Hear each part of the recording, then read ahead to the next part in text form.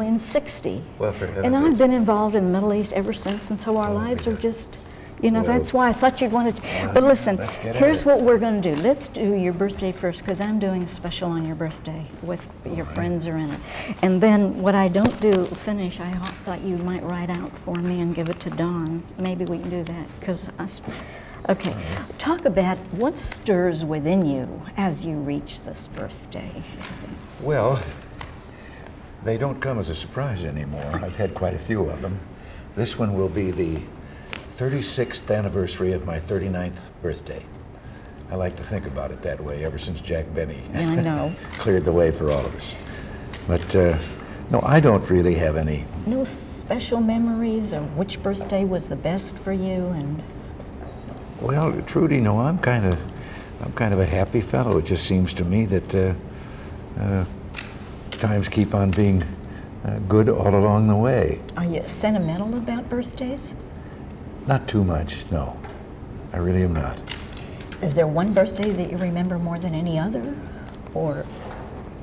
Oh, I don't give them that much thought. I haven't thought about it Benny that gave much. me a good answer on birthday. Do you think you earned your? How do you think you earned your wrinkles? That's what he said.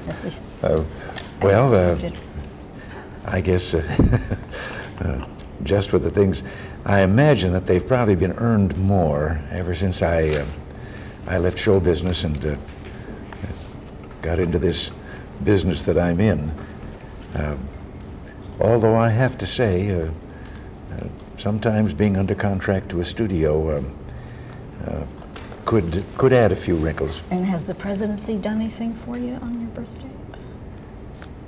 Oh no, it hasn't made any change. I mean, it's very rare to reach a milestone, so don't you have any sentimental or reflections on it?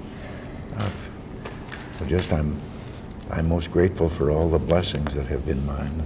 Did the attempt on your life make you appreciate life more? Oh yes, no question about that. In what way? Well, you just, well, when I heard afterward about, you know, at the time I didn't even know I'd been shot. Afterward, when I began to read some of the doctor's statements about how close I was to not having any more birthdays, I decided that any time that I was sort of blessed with a miracle, and any more time that I had, I owed to someone else. Did it make you more religious? Yes. In what way? Well, it made me, as I say, believe that someone's hand was on my shoulder through all of that, and that's who I mean by someone else. Do you have the same enthusiasm for life that you did? Oh, yes. In what way? I mean, 20 years ago, did you have the same enthusiasm for life? Well, that has seemed to grow. Yes, I do. I do love life, and I mean, the same as you did 20 years ago. yes. Mm-hmm. You don't want to reflect on that? Well, And what's your secret? Everyone's wondering, you're so vigorous and happy, and what's the secret to your sunny disposition? Well, I've always lived by by a simple faith and by some rules of conduct. I like people, and therefore I like what I'm doing. I appreciate very much this opportunity to be of service. Why? Well, because someone much wiser than me once said, life begins when you begin to serve. And now I've had this opportunity to serve. And how have you followed that? Well, as I say, let's put it this way, I'm happy in my work. What one thing do you think you've done for humanity in your 75 years? Oh dear. I don't think I could answer that. I just know that I want to keep on trying. If you had 3 wishes that could be fulfilled on your birthday, what would they be? Oh my goodness, they'd be the same things I pray for every day. Well, give me the 3. But that I can continue to do this task that has been given me in such a way as to serve my Lord, and in doing that, serving my fellow man. And therefore, one wish would be to continue doing that as long as I'm assigned to this position, to bring the world closer to peace if I possibly can, and I guess to continue the preservation that so many have contributed to of peace and freedom here in our own land. But are you more scared about life since you got hurt and since you were back? No, I can say that didn't happen. No, I just... you just go back? There's someone else who I think has the say-so over my life, and... You're really religious? Yeah. But is there one thing that you want on this birthday that you never had before? I mean, are you missing anything in life? Well, if I am, I'm too stupid to know what it would be. No, I'm very happy. Do you want to say anything about birthdays, Martin Luther King's birthday today? Because last night Jimmy Carter said he owed his presidency to Martin Luther King. So if you want to get something in on the blacks and Martin Luther King's birthday, is there one group that helped you become president like he did? Well, yes, and this morning I had a very heartwarming time. I went out to the school here in Washington that we have formed a partnership with. When I say we, I mean the White House. No. And where I have a pen pal, and we regularly exchange letters, and to speak to all those students and all that group in that school, the Martin Luther King Junior School. But I was so afraid of the timing, so I can get that from the transcript. But I mean, did one group like Martin Luther King, who helped Jimmy become president, somebody help you in your life to become president, and one group or any? Well, Trudy, you know, the strange thing is, I never set out to have a public office career. I was very happy in my work. I never was quite sure how I got talked into this, but I'm most grateful to whoever did, because this, as I say, is maybe because it is service, has been the most exciting and rewarding thing that I've ever done in my life. And when you say thank you, there, I'm afraid your article wouldn't be long enough.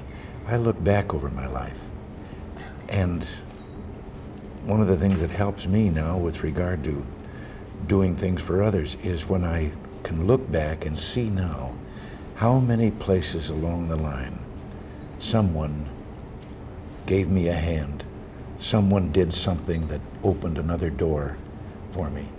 And without people of that kind, and I'd like to be a person of that kind also, that is doing the same thing for others. I think you are. Let's turn to the Middle East, and what we didn't finish, will you answer through Dawn? Sure. Because I really want this to be a super birthday story on you. All right. I specialized in that. If you read my Hussein one, I gave him my Hussein one to read at 50. Yes, Try to yes, read it, and maybe we can do this through Dawn, but Ed wants me to do Middle East. Why haven't you visited the Middle East as president? Don't take notes, because you get me nervous. We're taping it. Well, I'm not going to hurt the guy.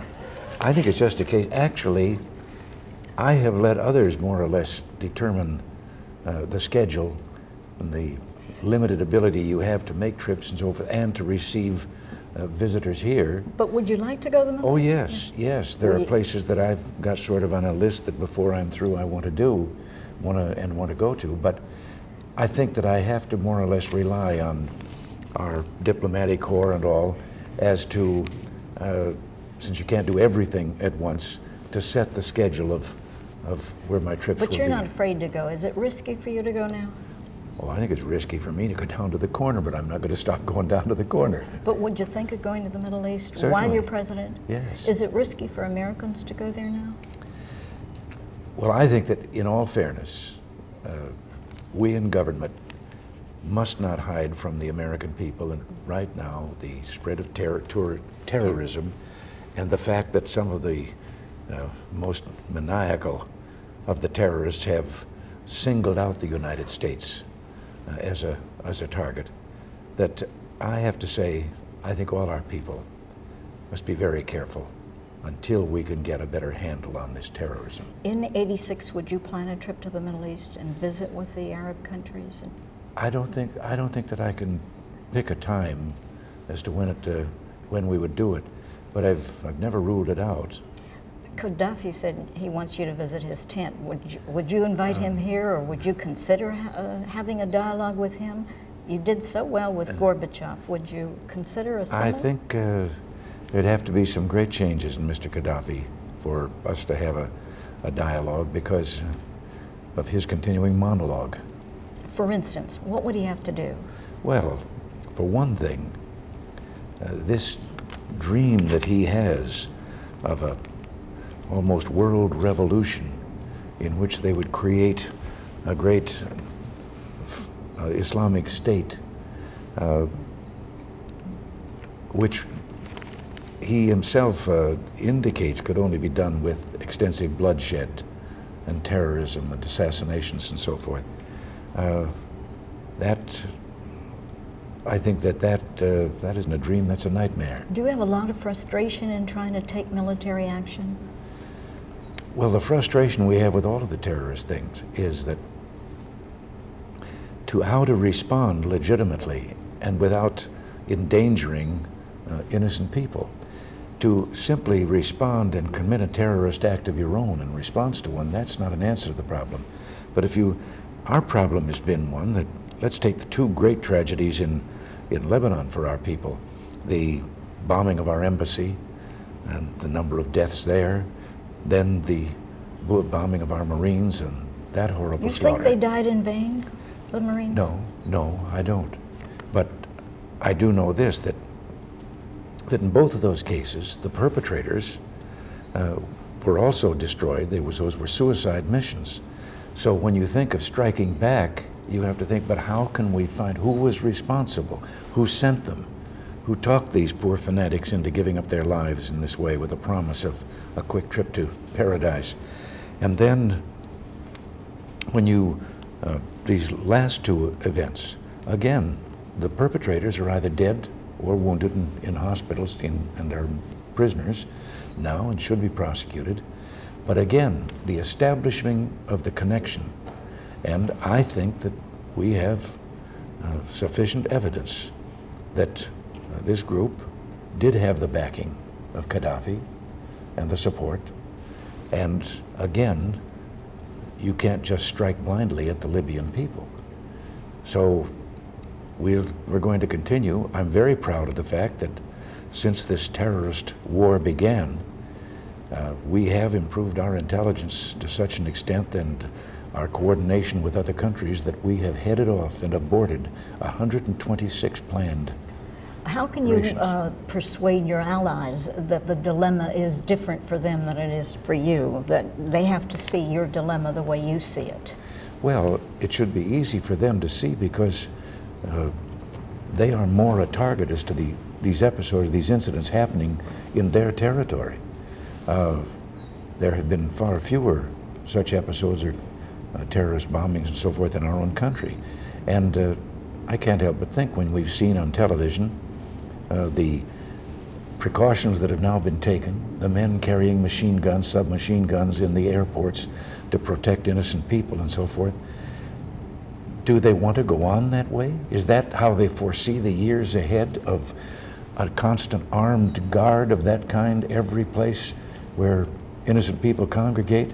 Or can we find an answer to isolating and then bringing some reason to this and ending this terrorist threat? Is the key of the Palestinian homeland as the root cause? Well, no, I don't think that that's the root cause. And I do believe this also, however, that as we've said many to stopping times, terrorism, isn't the Palestinian homeland important? It is being used as an excuse by some for their own goals and their own aims, but we have said that in any peace negotiations, and we still are not retreating from our desire to bring about such negotiations, an Arab-Israeli peace, but that will have to deal with the problem of the Palestinians, those who have become refugees and are without a home. And you promised Hussein about the arms sales to Jordan. How are you going to follow up on that? I still think that this is a right thing to do. And this man has shown his sincerity and his desire to help bring about peace. And in so doing, he has incurred the enmity of some very hostile and forceful people. So he needs a partner now. And he needs this help. Now, at the same time, having endangered himself and his country, he must be able to say, in continuing his efforts, to his own people that he is prepared to protect them. And at the same time, we will not retreat from our pledge to Israel that we will never see them suffer a qualitative disadvantage. So I think that this is absolutely essential if we are to have the trust and confidence of some of the moderate Arabs who also want peace as we do. Can't you help Arafat sit down? I mean, if you talk with Arafat, and then he could help Hussein. No, we can't talk to him until he makes one change. Yeah, but he'll never do that. So you could make him moderate because you have great persuasive powers. I don't think so. But wouldn't you like to have that as your biggest accomplishment of breaking this deadlock? Oh, yeah. Yes. But let him talk about the Palestinians. Yes, if breaking the deadlock. Yeah. But in this particular case, you talk about persuasion. Arafat knows what is keeping him from participating in the discussions. It is the fact that he refuses to acknowledge the right of Israel to exist as a nation.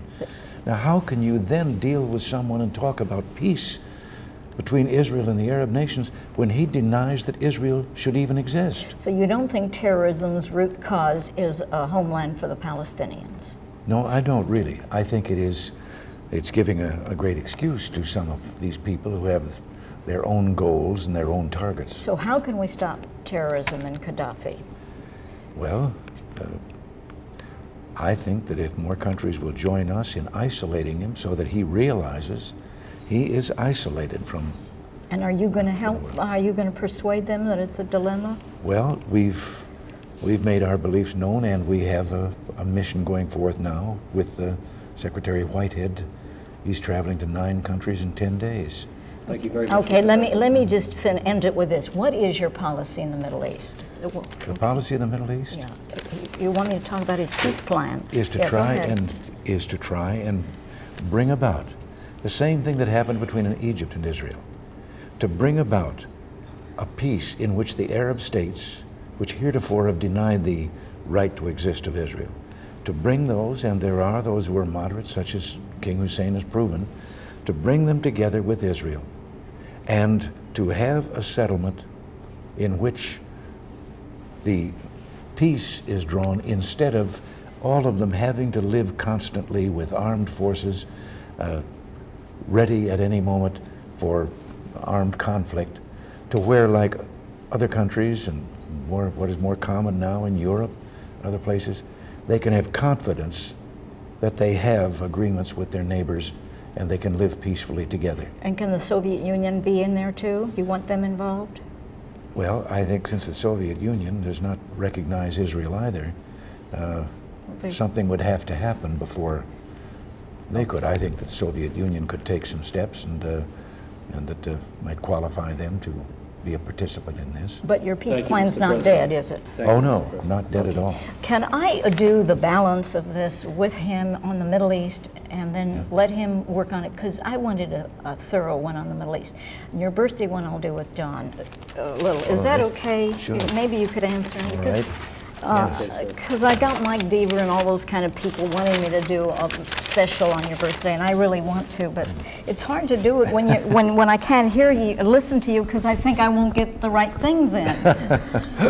All right. But I did good for you in the last ones, and I'll send them in to Dawn. Okay. I hope you've got many more happy birthdays. Thank you very much. You really look great. Thank you. You fooled me on the Palestinians. Everyone's telling me that you don't agree, that you really want the Palestinians out of the homeland business. This is all, we've always said that right, it must be resolved. I think it would be good to be